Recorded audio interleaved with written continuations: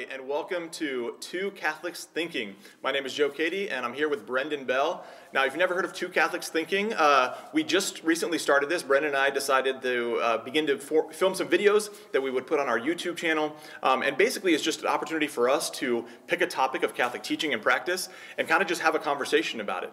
And the reason we felt it was worthwhile to put these videos out there is because I think we've both found that learning really happens well in community and in dialogue and in conversation. And so it's a conversation that is mutually enriching for us, and we kind of hope that maybe those who tune in might be able to grow from that conversation also. So each week, each time we put up a video, we have a different topic. Today we're going to be looking at the heart of giving and stewardship. So here we're in the midst of Giving Tuesday, and the question is, what is this giving all about in the first place?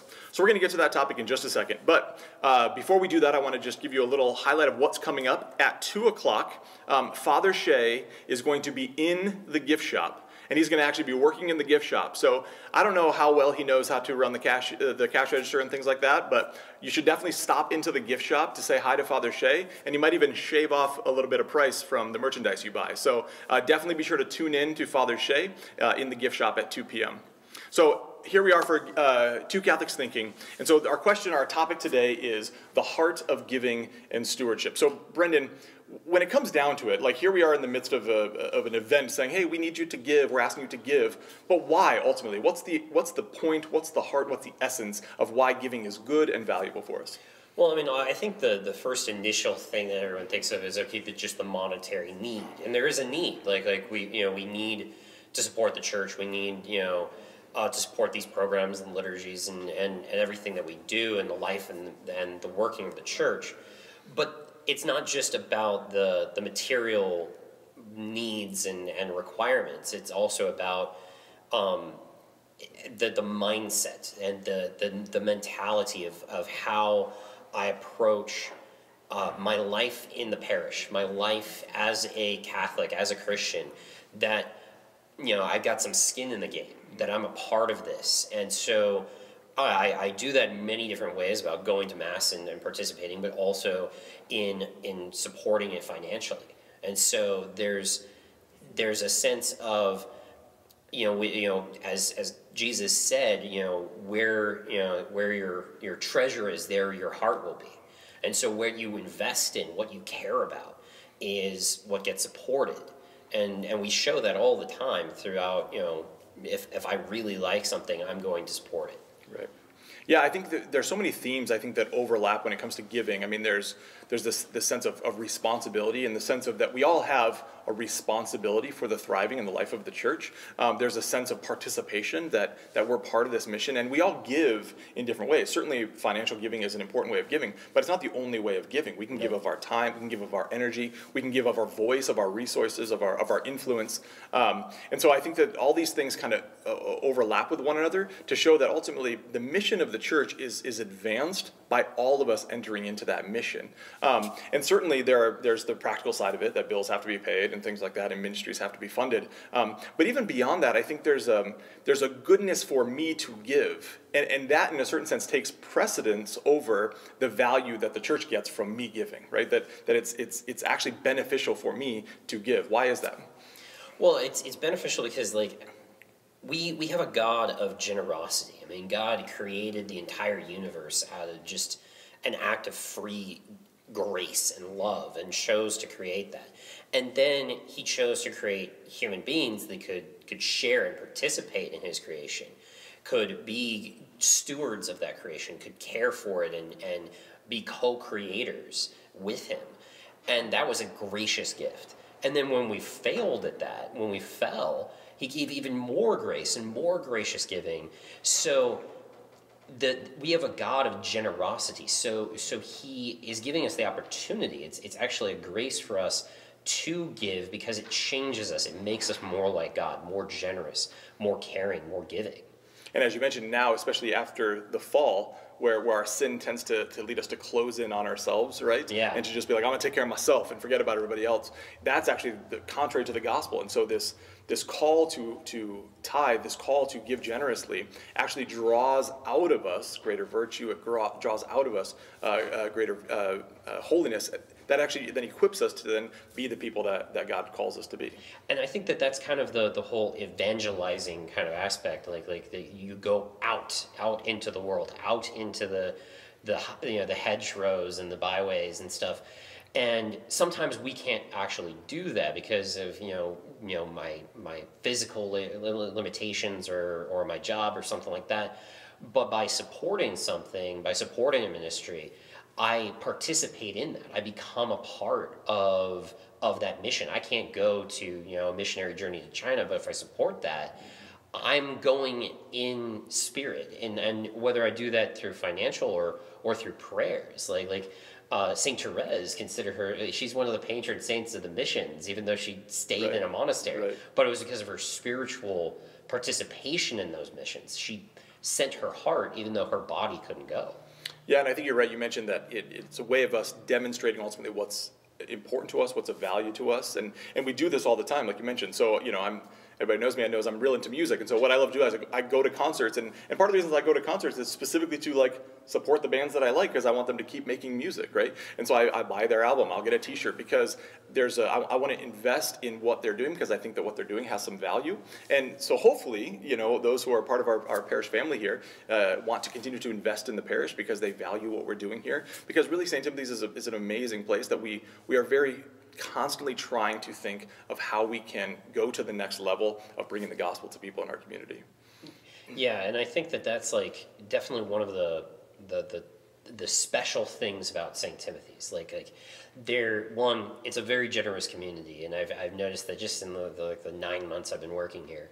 But it also is because I think people see what St. Timothy's does. We did a poll question a while back about why what motivates you to tithe, and I'm happy to say most people said it was just because they love our church. But some people also said I see something special at St. Timothy's, and I think that that's a true statement, that there is something special here. There is something that you don't normally see at your average parish, and that's not to badmouth other parishes or anything like that, but that there's something unique, and so that is a motivation. That is something to say, I like what I see here. I want to see more of it. Yeah. I think that there's, again, this idea that part of the reason why the church wants us to have a sufficiency of bodily goods in life is so that we have the ability to have something that we can give away to others. Because again, our lives were made to be an offering for the good of the other. Even Jesus himself said it's more blessed to give than to receive. Because it's ingrained within us this idea that everything that God pours into us ultimately should be used in a way that serves not just our own good, but the good of others. But without us having the basic necessities of life present to us, we can't participate. But like you said, we all participate in different ways. There are things that I can do that other people in the church can't do, and there's things that other people can do that I'll never be able to do. And I think that, like you mentioned, there are some people that go on mission trips that I might be able to fund, even though I could never do that. That person going might never be able to fund a mission trip, but they're the ones that have the time and the ability to enter into that. And so I think that there's this beautiful sense of the body of Christ at work, and we all participate in different ways. And giving and tithing is one of the ways that we can really participate in that. I remember I had a priest who said once that ultimately tithing has very little to do ultimately about the money. It has to do with the heart. And I think a big piece of that is trust. Because I think that anybody who, especially during these difficult times, you could easily find a million reasons to say, I can't afford to tithe right now.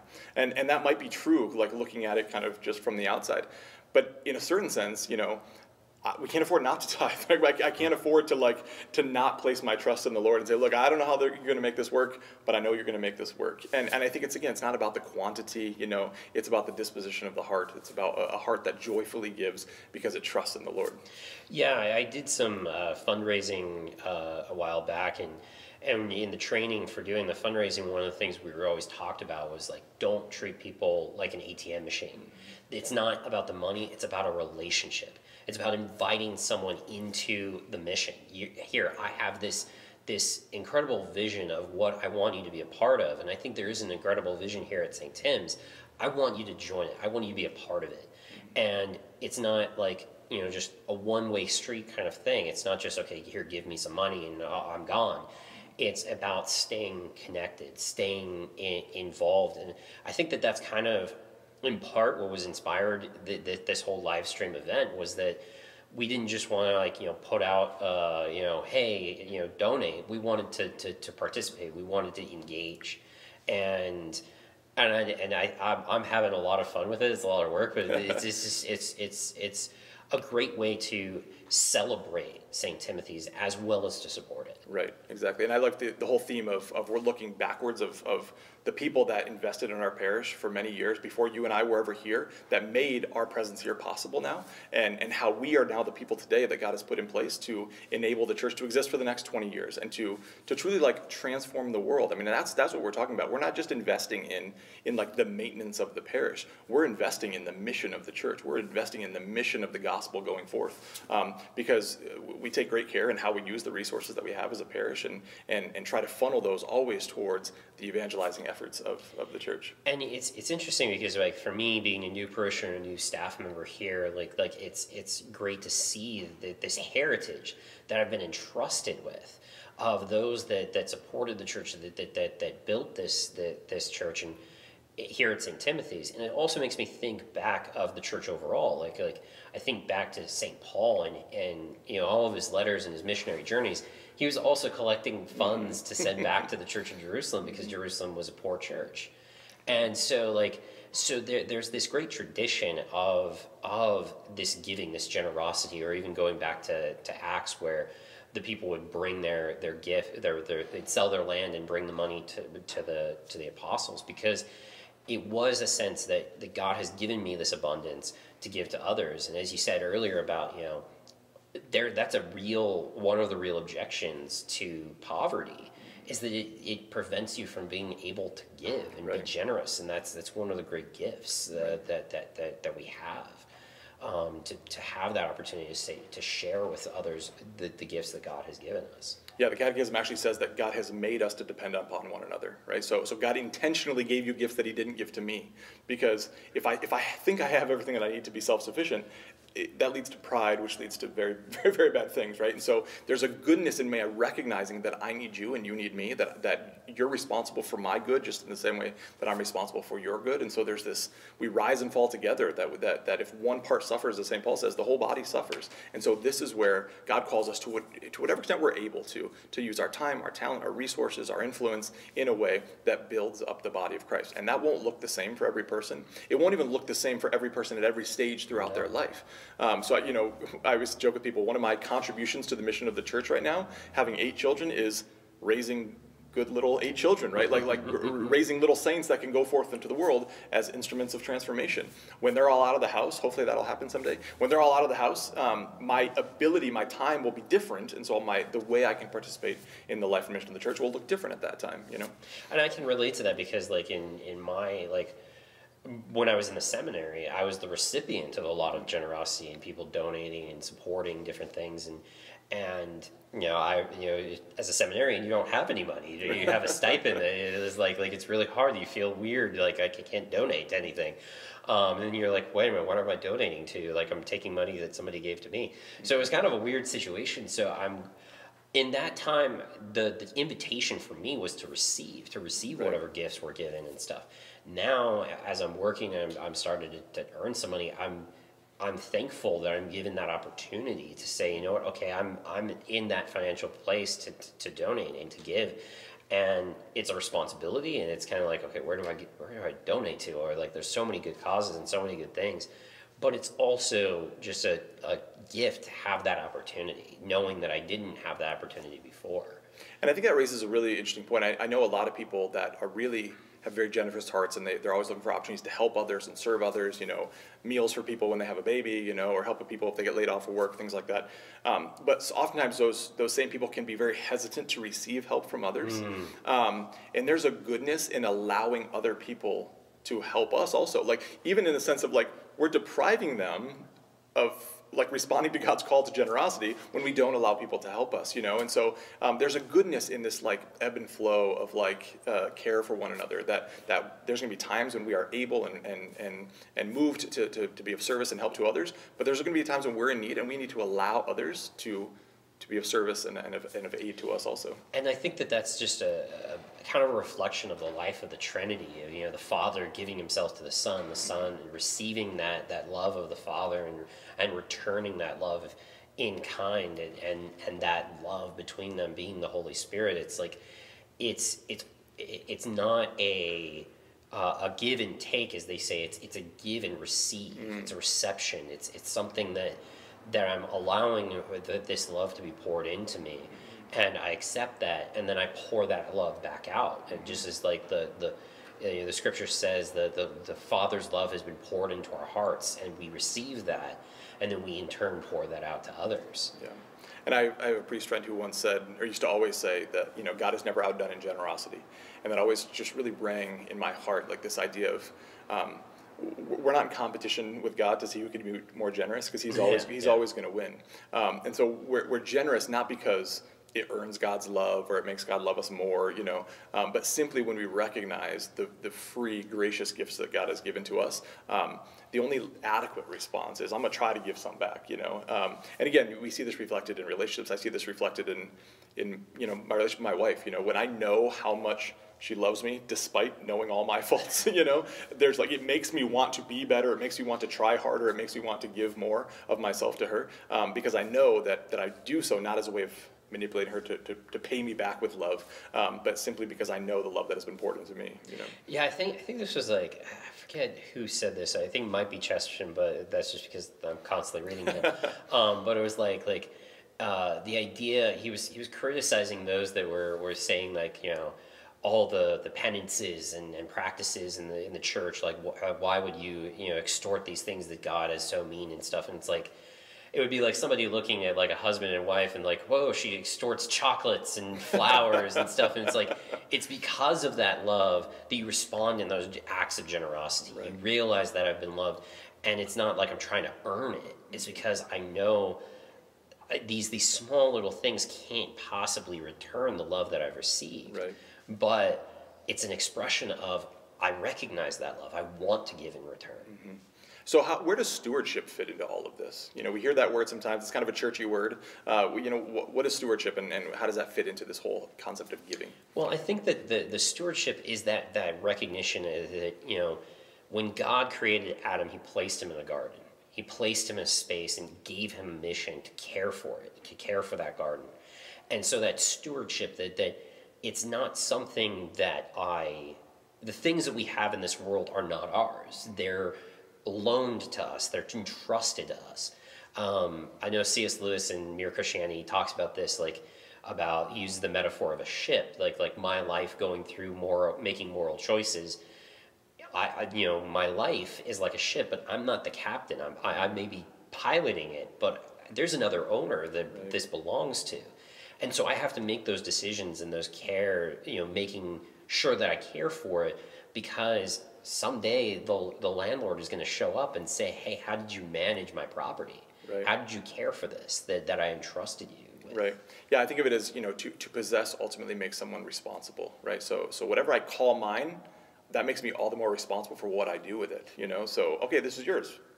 What now, right? What does that look like now? I think of that in terms of my children, right? I recognize my children are not my own. And so my job is to present them back to the Lord in a way that gives him honor and glory. I think this whole idea of stewardship, which is joyfully receiving God's gifts and acting upon them in a way that gives him honor and glory, is reflected very beautifully in the Mass, where we take bread and wine, which is fruit of the earth, it says, right? Like fruit of what God has embedded in creation.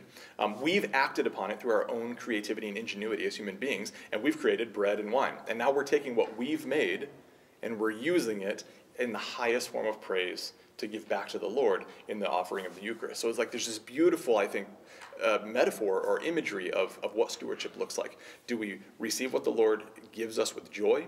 Do we act upon it with responsibility? And do we seek to present it back to the Lord in a way that gives him honor and glory? And I love that the image of the bread and wine. These are so simple staples of human food and drink, yet they're ones that can be so complex. Like wines can be really really good wine and really bad wine. There can be really artisan quality bread, and yet there's there's Wonder Bread. Mm-hmm. And so even in those simple things, there's more subtlety of love and preparation that can be brought into them. Yet that simple thing is elevated beyond anything that we could possibly put into it. You could make the best wine and it would never approach the blood of Christ. You could make the best bread and it would never be the body of Christ. And so that abundance, like you said, God will not be outdone in generosity. Like he takes what we have, even the simplest, humblest things that we give him, and he makes them spectacular. Right. Yeah, and I think so that could be, a takeaway from this conversation today is, what is God calling me to do with what he's given me? And again, not even just in terms of financial resources. Certainly, it's part of Giving Tuesday. We're hoping that people will give, and we're hoping that everybody will give something, right? It just is a way of, hey, I'm in, I'm part of this mission. But even beyond that, even looking past today, I think it could be beneficial for us to spend some time and really think, okay, how has God blessed me?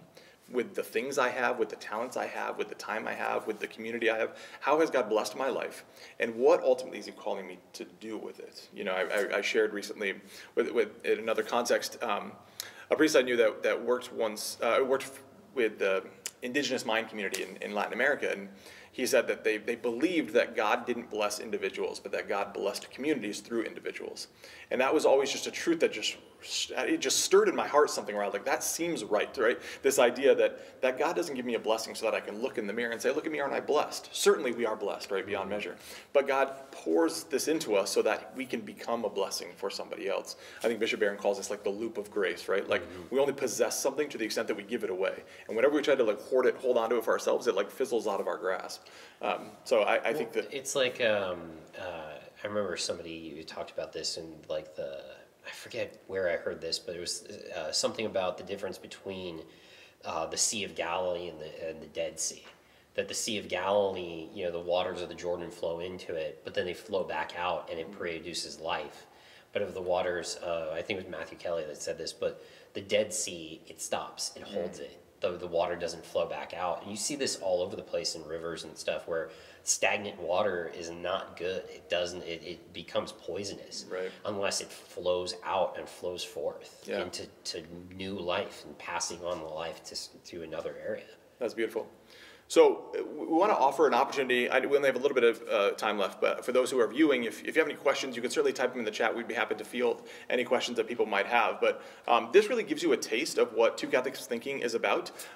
We do not presume to know everything. We do not presume to be experts on the topics that we talk about. It's literally just two guys that are thinking through the faith, trying to understand it better, trying to understand its implications for our life better. And so every couple of weeks, we put up a new video. If you're interested in checking out those videos, you can go to the St. Tim's YouTube channel, and there's a playlist. You can click on the playlist section, and you'll see a Two Catholics Thinking playlist, and it'll have all the videos that we have. And like I said, every couple weeks we offer a new one. So I don't know, Lisa, do we have any questions? Can you tell Mr. Awesome that we're still seeking one more $1,000 donation? Yes. Mr. Awesome, is that me or is that Brenden? It's unclear. It could be either one of us. I think he's Mr. Awesome. Oh, he's Mr. Awesome. I got it. All right. Well, we're all from awesome. one Mr. Awesome to another, we are seeking one more $1,000 donation. With that $1,000 donation, Father John will come to your house with some like Rolls-Royce hot dogs, some premium hot dogs that he will come and grill for you. I've had like Father John's okay hot dogs, and they're outstanding. So whatever these are, I'm sure are worth close to $1,000. So we're looking for one more $1,000 donation for sure. Awesome. So how can I live out the outward mission during this time of the pandemic we are in? Yeah. Good question. That's a good one. Do you want to jump on that? Oh, yeah. Nice tee up right there, yeah. So, yeah, I mean, I guess, yeah, it's difficult because, you don't know where to go. You don't know where where can I go? Where can I find that opportunities and stuff? But, I mean, I think the first thing I would say to that is pray for that openness. Pray for that, awareness. Lord, open my heart, open my eyes. Let me to see where I'm supposed to go. And if you put yourself in that spirituality, that mindset, then you're going to see where God's going to speak, because he's going to bring those opportunities to you when you least expect them. And so I think that's where, if you're just opening your eyes, then they're going to come. Yeah, I think you're right. I mean, it is weird to think about that that these opportunities provide new opportunities, right? And so there's silver linings, and not that, you know, we're glad that this pandemic has happened, right? But I know that one of my best friends, we set up like a Zoom happy hour, you know, one day. I was like, we haven't connected, and, you know, let's just kind of check in and see how each other's doing. And we had never done that before. He lives in another state, and I could have easily done that at any time, but I never even thought to do it, except during this time when we're all kind of, you know, more isolated than maybe we are under normal circumstances. And so I think to creatively think about some of those times, and so we can be a little bit more intentional with the relationships that we engage with, intentional with reaching out to family members who we know might be lonely, friends who might be lonely. We can be intentional on how we kind of use our time and our voice on social media as kind of a voice of hope, a voice of encouragement. And so I think you're absolutely right to really listen to what God is calling us to do, and to be creative. You know, the Spirit is creative, and the Spirit is always doing new and unexpected things in our lives. And I think that there's something in the fact that we're so used to doing in our social media world and everything's on demand. It's instant. I can go and instant gratification on all of that, and everything comes to me. I think what this pandemic has kind of caused us to do is I have to go out. I have to start making an effort to do that. And I hold myself accountable on that, because it's so much easier to just stay home and watch TV.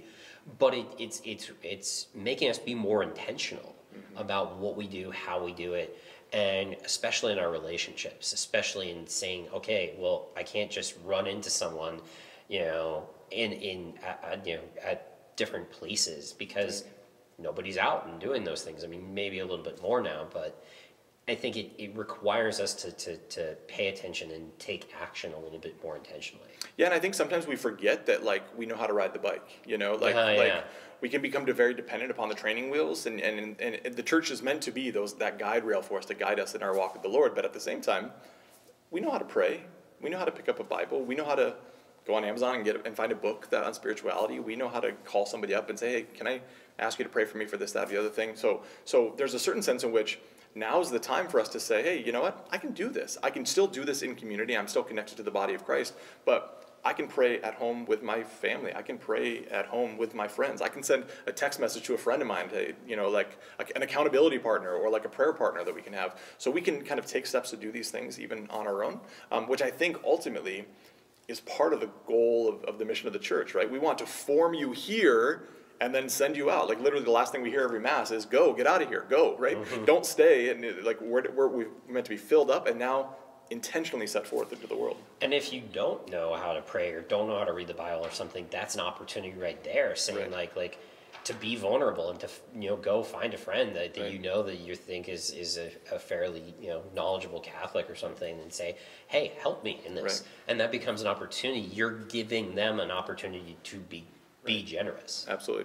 And obviously, we're always here for you guys as the staff. We're here. We still are working very hard, even though things look different in terms of how ministries are functioning. So we're happy to be here, and we're happy to be of service to you guys. So you've been listening to Two Catholics Thinking. We're going to take, I think, probably a quick little break before we transition to our next little segment, which I believe is, again, Father Shea in the gift shop. So I'm looking forward to this. So definitely, even if you can't stop by the parish office itself, definitely make sure to tune in, maybe text somebody else and say, hey, check this out. I'm not sure what's going to happen, but I'm guessing a bunch of free merchandise is going to be given away, but we'll see. But anyway, thank you guys for joining us. Thank you, Brenden, and we'll see you next time for Two Catholics Thinking.